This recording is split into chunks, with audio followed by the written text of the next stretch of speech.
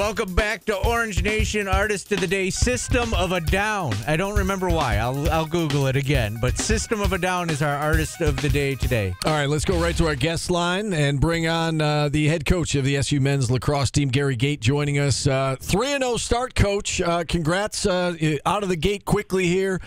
You've looked sharp here early on. What stands out to you from these first three games? Well, I think that hopefully we're just getting better and we're developing our chemistry and we've gotten the job done. And I think that's the most important thing is the fact that we have come out on top in 3 games. And it's certainly a different feeling than last year. And we'll find out where we're really at, come this weekend. We had somebody call us the other day on our show and ask us why play the 2 games in the span of 3 days, early in the season. Can you speak to that a little bit about putting the schedule together the way that you did and why play Albany and Holy Cross in the span of 48 hours? Well, there's a couple things I wanted to get done.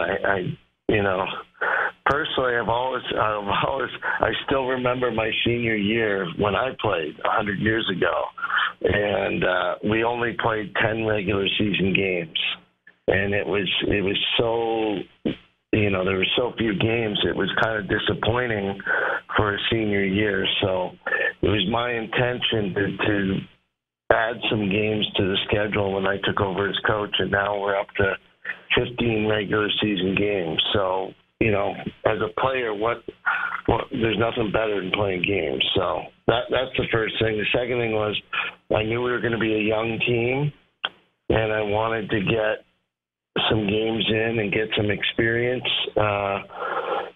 early and see what we were really all about. So I think we accomplished that, and now we go into a tough 4-game run in our season. That's, against all ranked opponents. And then we get a little break for 3 games, and then we do it again to end the season. So strategically, we tried to set the schedule up where we're not playing a ton of midweek games, and we kind of get this out of the way early and learn more about ourselves. All right, well, so it was good. Yeah, we'll talk about that Maryland game here in a moment and get your thoughts on the Terrapins, but I do want to circle back to a couple of individual performances and performers that we've seen to this point. Let's start on defense with your new goalie, Will Mark, the transfer out of LIU. And, we were hearing good things. We had Rick Beardsley on our show right before the season started, and he was like, listen, guys, this guy's pretty good in net. He's been great so far. I mean, what can you tell us about Will Mark and what is his potential in a Syracuse uniform? Well, we love Will. Right now, after 3 games, he's sitting at 70% save percentage, which is, All-American Goalie of the Year type numbers. But, again, we haven't played ranked opponents, so that's coming up. And we'll see how he does there. But, our goal was to try and get a goalie to get us to 50%. And, it's looking good with Will. And we think the future's bright. And we got, this year and next year with him. And we're looking forward to having him.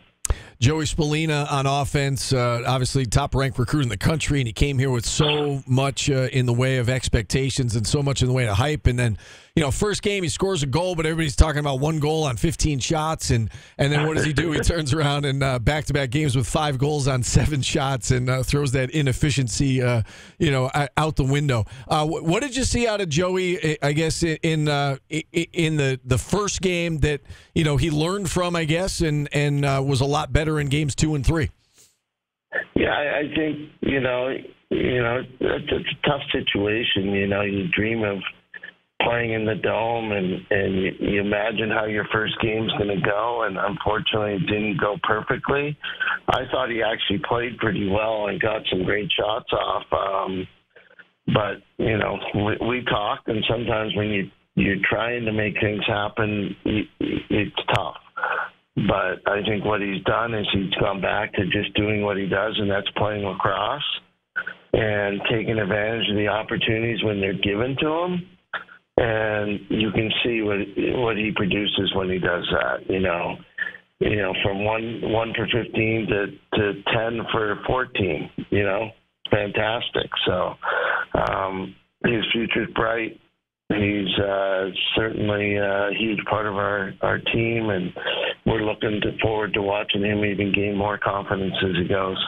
A lot of us are going to be talking about, Joey Spallina and the youth on this team, and you mentioned young team this year. I do want to ask you about the veterans, though. A guy like Owen Hiltz back after missing last year with injury, and a local product in Griffin Cook who made his presence felt in the last game.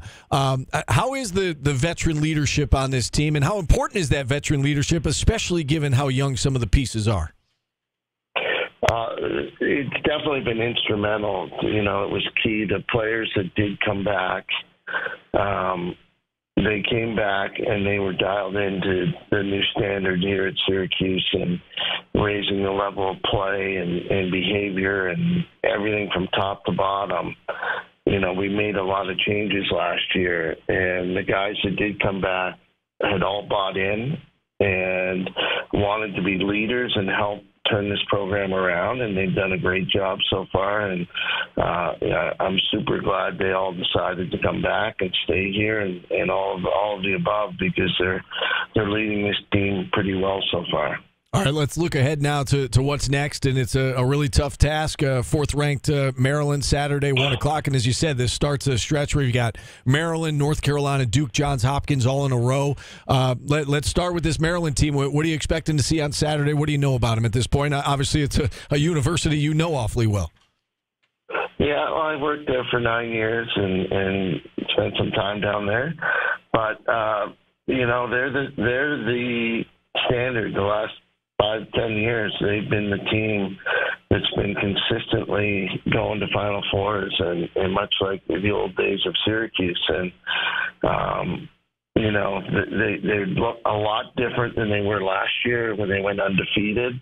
Obviously, they're not undefeated already early in the season, so we're looking forward to the game and an opportunity to hopefully pull off an upset. We would love to go down there and play our game. It would do tremendous things for our young players and our program to know that we can go down and compete with the standard of Division I lacrosse. So it's a huge opportunity for us, and we're thrilled to have it. All right, last question for you. You mentioned that there is a different vibe around this team than there was last year, and I know that you have a certain standard. Syracuse lacrosse has a certain standard that you guys didn't meet last year. Do you feel excited, I guess, about this season and about the future? Given where this program was when you took over, and given the vision that you have for where you think it will be in the not too distant future. Yeah, I'm excited. I think that's a good word to use. I'm thrilled and excited to watch this team. Knowing the players we have coming in next year as well, it's just like this is the beginning of something good. So we're just hoping that we can execute, play our game, and come up with some wins in these next 4 games, and be a part of the conversation, come May. So that's our goal, and we're trying to get better every game, and it's going to be a tough year. We got a tough schedule ahead. No doubt. And again, game time set for 1 p.m. Saturday on the road at fourth-ranked Maryland. Coach, thanks so much for the time. Great start. Congrats on the start, and we'll talk to you again real soon. Oh, thank you, and we'll talk to you soon. Appreciate it. All right, there he is, the head coach of the SU men's lacrosse team, Gary Gait, off to a 3-0 start, Paulie. Good job, Steve. You have anything to add? They're 3-0, Steve. They are. That's the best start you could have if you've played 3 games. They're 3-0, but they've looked good doing it. And I think that is important. You know what else looks good, Steve? Our food today? Yeah, from Rocky's Pub in Liverpool. That's right down the street from my house. They've got karaoke this Friday, live music Saturday, the Daytona 500 Sunday, wing specials for all of the games that the basketball team plays. $20 bucket, 4 beers, 10 wings. That's pretty good. And their fries are legit. 50-cent wings, Mondays 5 to 10. Pub burgers. They brought us a pub burger and wings, Buffaparm is what it's called. Yeah. I got the burger in front of me, and Jordan's got a burger in front of him. I already snuck a couple of fries. And I'm trying to diet. And I ate. Oh, is that why you gave me the burger? I ate the cookies. You weren't being nice? You were I just. ate the cookies. Oh, you did? Okay. I'm sad. I saddened I'm myself. sad. They had those damn the half pink moons. and white half moons because Yeah. it was Valentine's Day, and I ate a cookie. Yeah, that's okay. No, it's not. I'm old and squishy. Well, their fries are really good from Rocky's Pub. All right, we're going to hit a timeout. 315-437-7644. We are back after this on ESPN Radio.